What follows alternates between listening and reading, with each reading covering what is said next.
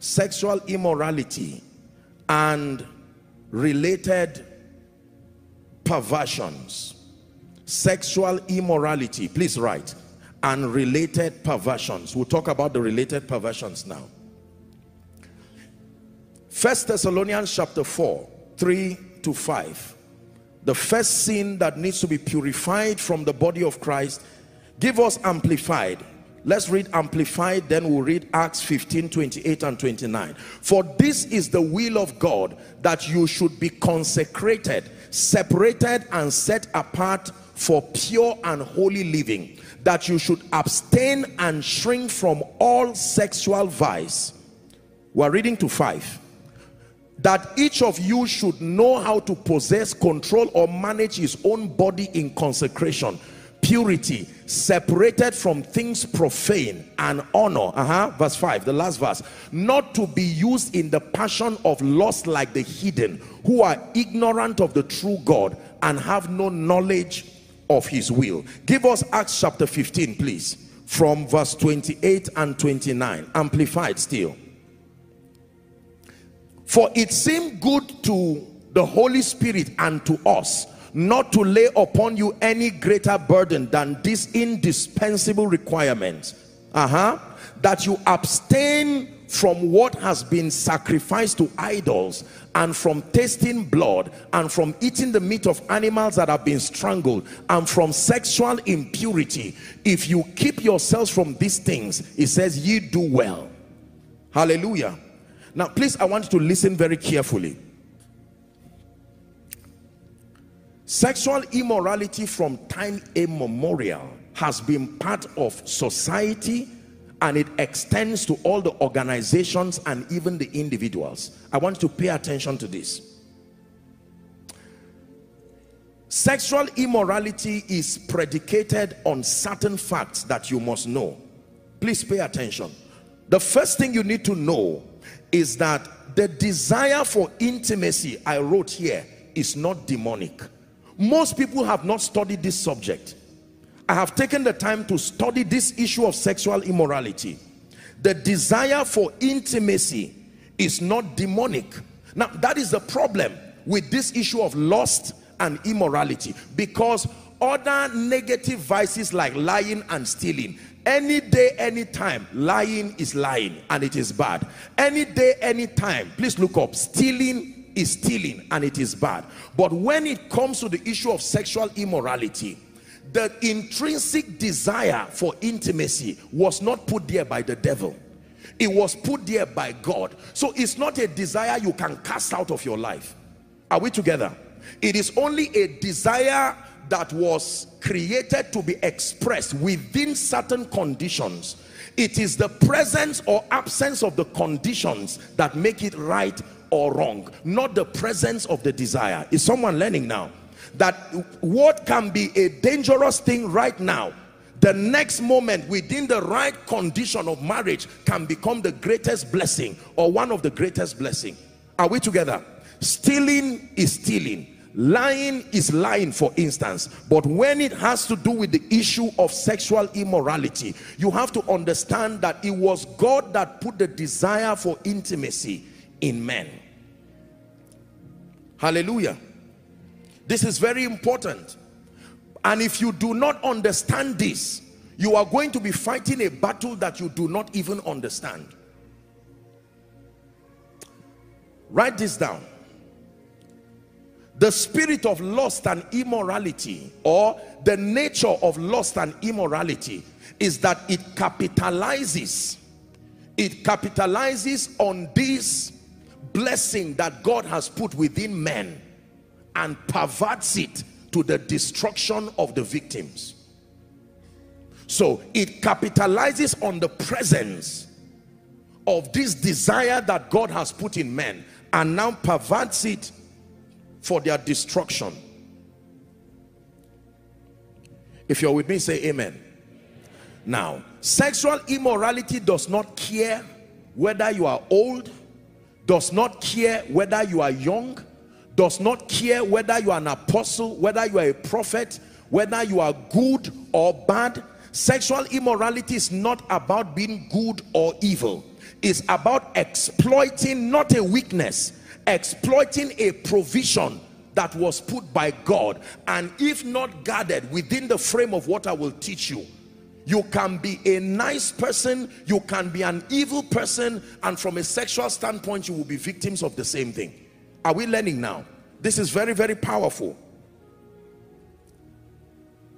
It is a cancer that has destroyed society, destroyed great destinies. It is a cancer that has destroyed people from ministry to business to politics. Noble people have crashed down sometimes overnight because of this. Like I said, the goal is to expose us to it, not from a standpoint of condemnation, but to give us enlightenment and to supply us with the tools that will keep us strong. Are we together? Let me tell you this. No man will ever outgrow the temptation of sexual immorality. No man will outgrow being tempted. That is the point.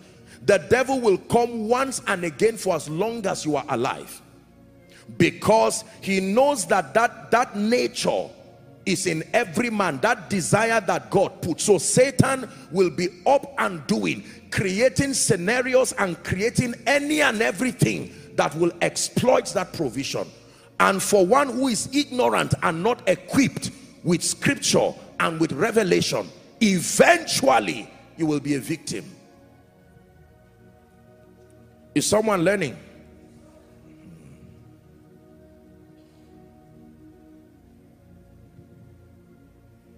It is a spirit.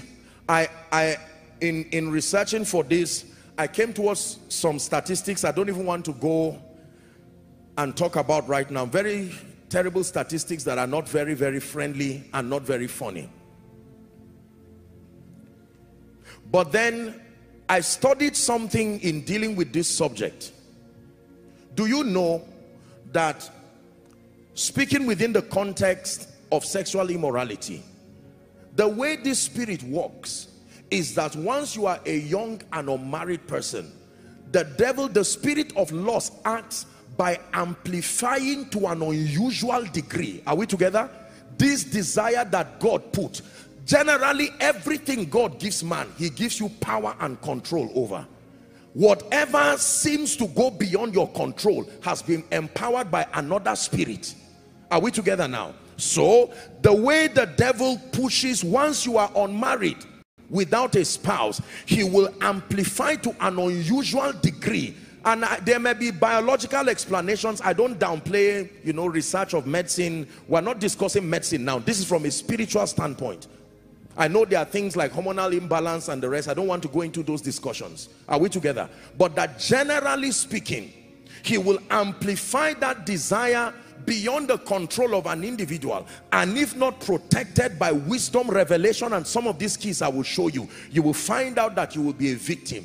And then the moment you get married, he will now flip the side of the coin by taking away that desire. So you find out that you can see two people who sometimes are in a hurry to get married because they think they want to keep themselves, and then they get married. Statistics will tell us, counselors and even men of God will tell you that sometimes once it happens, you find out that desire seems to just evaporate and vanish. It is all the structure of this spirit. Is someone learning now? Very, very important. Now, beyond just sexual immorality, there are other expressions of immorality. Pornography, masturbation, all kinds of perversions. Sexual immorality may be the major issue, but there are many others. You see, the thing about sexual immorality is that it requires a number of conditions for that to happen. Number one, it is atmosphere dependent. Number two, you will need the mutual consent of the parties involved. But for things like pornography and masturbation, these things do not need all these extra things. So there are many people who for some reason have been able to survive sexual immorality, but pornography, masturbation, and a lot of other bodily vices, Do you know the Bible says a man that looks at a woman to lust after her, in the mind of the spirit, he has already committed immorality. So there are others who may not physically act it out, but as far as God is concerned, they are victims, because it is a state of perpetual emotional entertainment. Just like sexual immorality, pornography, masturbation, and so on, it does not care whether you are a man of God. It does not care whether you are married. It does not care whether you are single. It does not care whether you are young. It does not care whether you are old. If left unchecked, it will attack and wreck your life. Is someone learning now? Sin number one, sexual immorality and related perversions. There are other expressions of immorality, is still under the group of immorality. Drunkenness, drugs, every kind of harm that is inflicted in the body that is inconsistent with God's pattern. Are we together? So there are some who will say, well, I'm not sexually immoral, but then there are people who are victims of drugs, victims of alcoholism, victims of all kinds of vices. That's why it's written here, sexual immorality and related perversions. I need not mention other extreme ones, unfortunately, but it is true in the world, and I hope and pray not the church. Extensions of extreme cases like having affairs with little children and babies and animals and sodomy. You know that our world today is full of all kinds of things. The goal is not condemnation. The goal is to be able to expose this and to bring us to a point where we become free and free indeed. Because I can tell you many people are not free. Are we together? Very quickly, so that we'll deal with the other things. I want to give you 5 steps, 5 scriptural steps to be free from sexual immorality and every related perversion. And I want you to please listen and learn for yourself and for anybody God may give you the privilege of helping. Are we together? Number 1, for you to be free from lust and immorality, the first thing that must happen to you is that you must admit it. Psalms 51 and verse 17. Brokenness is a necessary requirement if you are going to experience the salvation of God on this wise. It says the sacrifices of God. I hope you know Psalms 51 was the psalm of David when prophet Nathan came to him and to tell him what had happened to him. He was broken, repented, crying with sackcloth and ashes, and this was part of his contemplations. It says the sacrifices of God are a broken spirit, a broken and a contrite heart, O God, thou will not despise. Admit it. You must come to that point where you admit it. Listen, let me tell you the truth. By the privilege of God's grace, I can tell you, I have cried with and prayed with many people, and do you know there are many people you see who are victims of sexual immorality, and on further examining they have very sincere hearts. Some of them grew up from families where the first place they heard that that was wrong was even in church, because it was a common practice. There are cultures that promote it as part of the cultural activities. Is that true? So it is very difficult. That's why in dealing with people, you must never throw away the place of compassion and mercy. There are people who were left, they grew up on their own and by themselves. They became victims of sexual exposures even before teenage. Some were victims from those they grew up under that trusted them. Now, there's no point bringing sad memories, but the point is that for you to be free from lust and sexual immorality and any expression of it, you must get to a point of admittance that I need help. My life needs the mercy of God. Step number 2, very quickly. If you are learning, say amen. Step number 2. You must set aside time for a retreat as soon as possible. Set aside time for a retreat. A retreat gives you the platform to pray, to study scripture, to fast, and to be broken and repentant before God your maker. Can I tell you this? I think it was, I can't remember the man of God now I was listening to years ago, and he said any weakness unaddressed will eventually bring you down. It is not the weakness, it is leaving it and assuming there is no problem. Is someone learning now? You must set aside time for a retreat. A retreat is a time alone with God. Can I tell you, when you are dealing with something this cancerous, nothing should be too important. You can't say I am too busy, because this sustains the potential. I'm going to tell you, do you know the assignment of sexual immorality? I will tell you. The assignment of sexual immorality is not the sex that destroys you. There is something it does to you spiritually. When the devil wants to attack you, there is a threshold level of spiritual fire that if you possess, it cannot allow for a demonic attack. And so the way that it happens is to introduce this to your life, and it begins to bring you down to a level spiritually where an attack upon your life, any dimension, becomes possible. Are we together? One of the things it may interest you to know is that there is a strong relationship between the spirit of immorality and the spirit of untimely death. There is a strong relationship.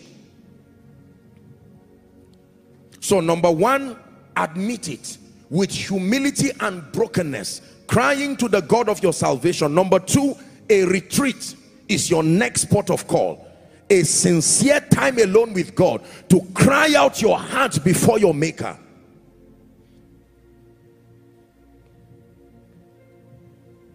In prayer, in fasting, in genuine repentance.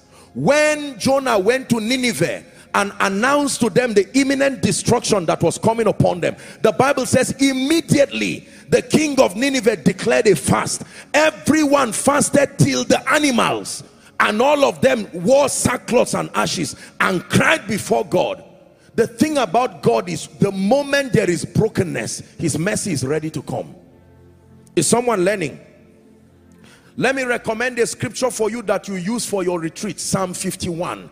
The whole of Psalm 51 is the psalm of mercy. This was the cry, the pouring out. It said, have mercy upon me, O God, according to thy loving kindness, according to the multitude of thy tender mercies, blot out my transgression. And then he says in verse 2, wash me thoroughly from mine iniquity and cleanse me from my sin. Verse 3, it says, for I acknowledge my transgression, and my sin is ever before me. Verse 4, against thee only have I sinned and done this evil in thy sight, that thou mightest be justified when thou speakest and be clear when thou judgest. Verse 5, it says, behold, I was shapen in iniquity. Look at the psalmist pouring his heart before God and saying, listen, this was a tendency that has been fighting me for many years. It couldn't find expression because I was not yet king. Can I tell you, you need to cry for God's mercy, because there are many people who are not victims of this, not because the devil is not attacking you.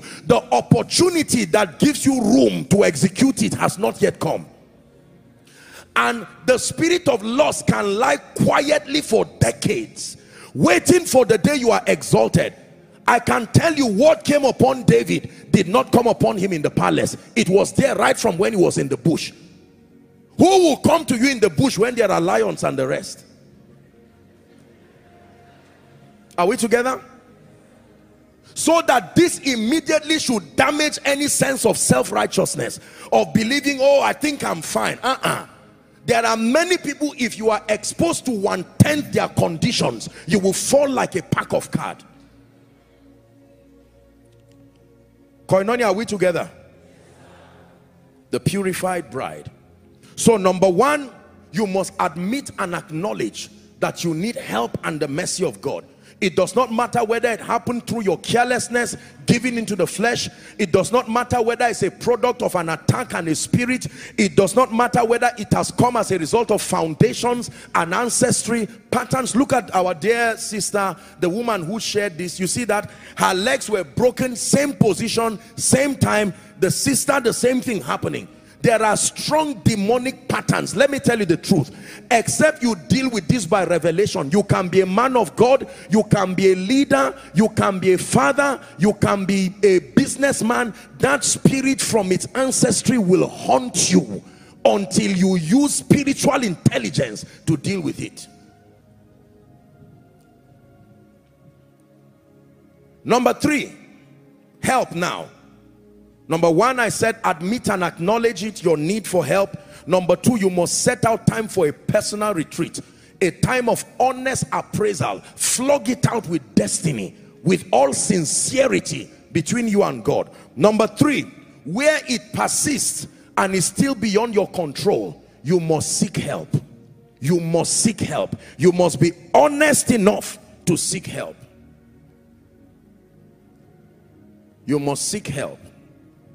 Now, let me pause here for a minute and just comment very quickly. I'm dwelling on this issue of sexual immorality because I just want us to deal with it a little bit before we now discuss the rest. It's a very serious issue. Do you know, please look up, do you know that in seeking help, I submit to you that there are many people who desire to seek help, but the reason is history has shown that especially we men of God have not sustained the kind of intelligence and maturity to manage people's private and painful issues. Is that true? There are many people who have been wounded because they came and opened up to their prophet, their man of God, and said, listen, I think there is something I'm struggling with. Prayer partners, accountability partners, mentors, men of God have in many regards disappointed the trust that people have had for them. That is the reason why you see today people have resorted to flying abroad and going to go and meet therapists, at least who will deal with it professionally and don't even know you, rather than coming to cry to say, man of God, I think there is a challenge in my life. Many of us will pray and say, oh, let's pray, Father, the devil cannot take over this person, and later on, before evening, you have told your wife as a spouse, you have told your husband, this is our prayer group. My God, God is bringing a lot of deliverance. You see the problem now? And then the person will tell another person and say, don't tell anybody, I would deny, I don't know you, when anything backfires. Let me tell you the truth. It takes more than being anointed to help people. You must be trained. We must incorporate this in our mentorship platforms as we build people. Anointing and revelation is not the only thing that qualifies for spiritual leadership. People must sustain psychological knowledge, the maturity and the know-how to manage sensitive things. Some of these people are in positions where managing and dealing with these issues can have severe effects on them, their organizations, their platforms. You're a man of God here listening or within this place. We must know that when people open their pain up to you, it is a trust you must protect. Are we learning? But I want to tell you this. Help is powerful. It is amazing how something that looks like a mountain can be deflated in the presence of genuine help. There are people who are carrying spirits. So counseling will not solve the problem. Counseling, you may walk around counseling and say, okay, this positive confession, you will speak that in Jesus' name I'm okay, and that spirit will just wait at the door of the counseling. As soon as you are coming out, before then it has gathered 7 others. That's what the Bible says, and it will land on you in a way that you cannot imagine. That's why whether it's sexual immorality or people who are on drugs, when you are talking to them, have you seen how quiet? You just keep quiet. Will you smoke again? No. Will you drink? No, that's the last time. By evening, do you know how this spirit works? Even if they travel to a region where they don't know anybody, the spirit will coordinate a way. They must know who sells what. It's a spirit.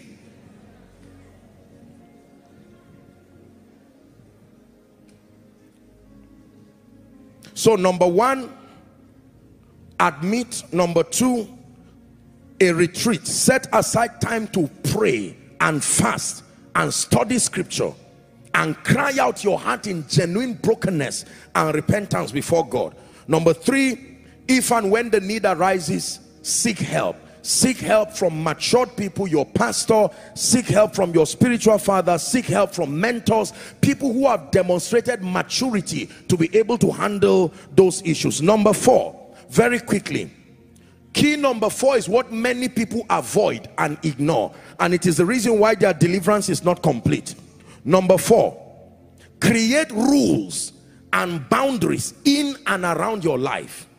Create rules and boundaries in and around your life. Proverbs 25 and verse 28, please. 25:28, Proverbs. He that hath no rule over his own spirit is like a city that is broken down and without walls. Create rules. When you enter a relationship with your spouse intended to be, create rules. Agree and pray and say, in the name of Jesus Christ, we'll keep this relationship pure up until marriage. Create rules. Don't allow your emotions to suggest. From beginning, settle it that by the grace of God, as God grants mercy, this is how it will be. If you're with me, say amen. You must create rules and you must create boundaries in and around your life. It's not enough to repent before God. It's not enough to now be renewed in your decision.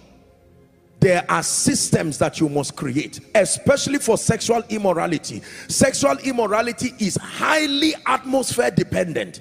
You cannot stand and sleep with somebody in front of a police station or in front of a law court. The atmosphere is not right.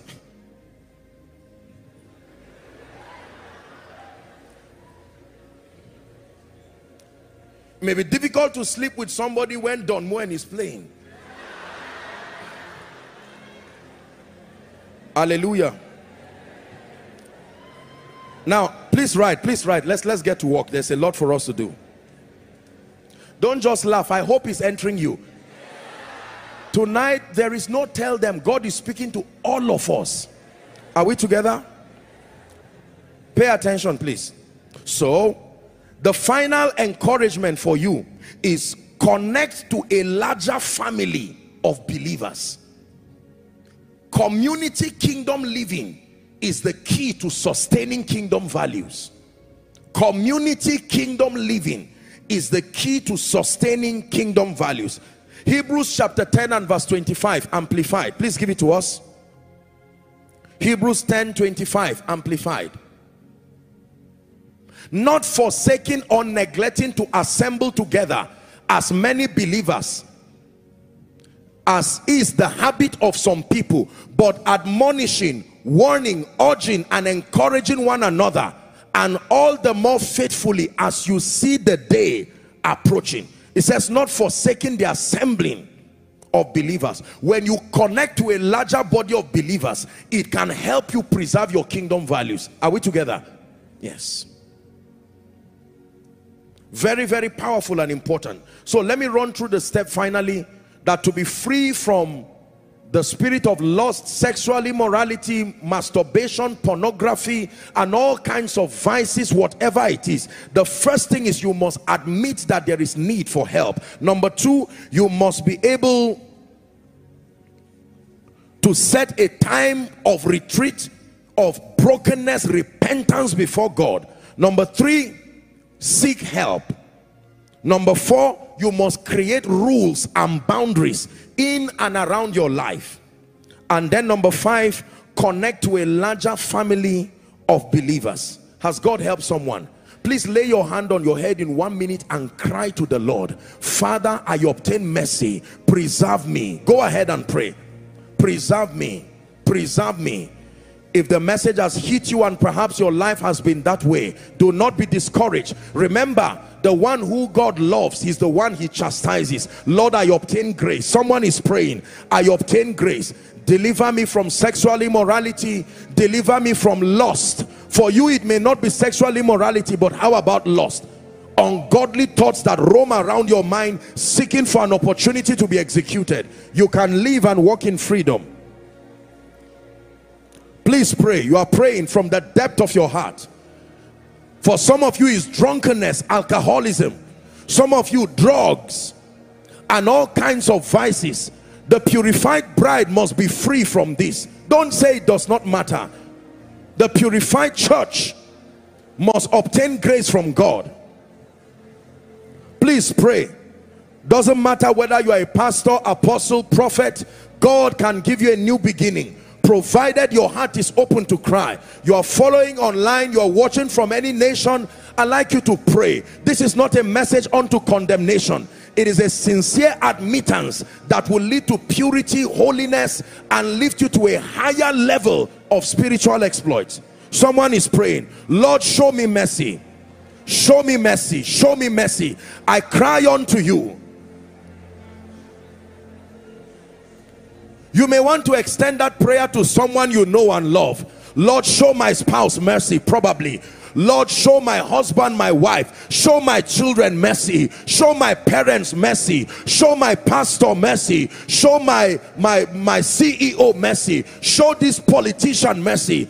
It's not a time of condemnation. The fall of one is the fall of all. The rising of one is the rising of all. We're a body that is interested in our corporate growth. I'd like you to pray from the depth of your heart.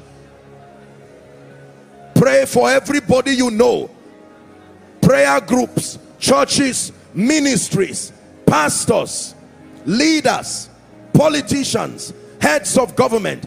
No one is beyond being tempted with sexual immorality. No one is beyond being tempted with other immoral perversions. Has nothing to do with being good or bad. Pray that those who are bound by any and all kinds of addictions, let it be broken in the name of Jesus. You are praying for yourself and you are praying for them, praying for the body of Christ.